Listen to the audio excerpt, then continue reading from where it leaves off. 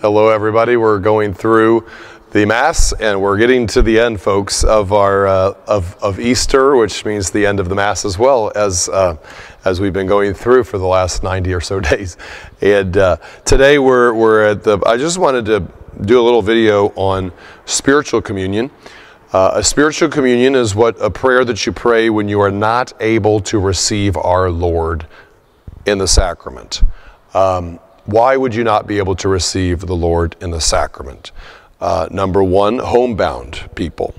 People who are ill, people who are in nursing homes, assisted living facilities, and people who are in the hospital, people who are not well, cannot obviously receive our Lord in the sacrament during the Mass. But they like to watch the Mass. And that's really why we live stream the Masses and send them out, is because it's for the people who cannot come to Mass. Sometimes people say, "Father, I just love that I can watch you," and I don't. And on a Sunday, if I'm not, wanting to go to church, it's like, what? No, like, if you're able to go, you gotta go. You get to go. Praise the Lord, you get to go. People in Africa will walk 2 miles or 2 hours to get to Mass. And so we just have to get in our cars. So we're pretty blessed, aren't we? But it's just one of those things. And so the live stream, if you're able to go to Mass, but you just want to sleep in, or if you're able to go to Mass, you're on vacation, out of state, well, go to the nearest church. If you're tired, and suck it up, go to Mass. It's good for you and important for your soul. And so the live stream, again, is for those who are homebound or ill, unable to be here. It's also, a person would make a spiritual, and as a person would make a spiritual communion if the person is not in a state of grace, not able to receive our Lord, but of course still at Mass, because regardless of if you are able to receive communion or not, you still are bound to come to Mass and get to come to Mass. It is still a precept of the Church and a commandment of the Lord, commandment number 3. And so you still would be here, but let's say, for example, you drank way too much the night before. Well, that was one of the 7 deadly sins, and you need to go to confession. You would not go to communion. You would make a sign of the cross, do this and receive a prayer of blessing. Say you missed a holy day of obligation Mass that was on a Tuesday, or you miss a Mass one weekend, God forbid, then you are not in a state of grace. You need to go to confession before you can receive communion again. So if you're not able to go to confession before the Mass, then you would go like this. All sorts of examples, any of the 7 deadly sins, any of the 10 commandments that are done willfully, knowing that they're wrong, we choose them anyway, that is a mortal sin.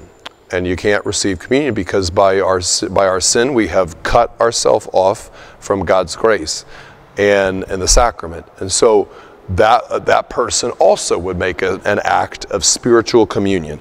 Here's how it goes. There's several different options, and on the live stream they're put on the comment section there. But here's an example from this one is from St. Alphonsus Liguori. My Jesus, I believe that thou art present in the Blessed Sacrament. I love thee above all things, and I desire thee in my soul. Since I cannot now receive thee sacramentally, come at least spiritually into my heart. As though thou were already there, I embrace thee, and unite myself wholly to thee. Permit not that I should ever be separated from thee.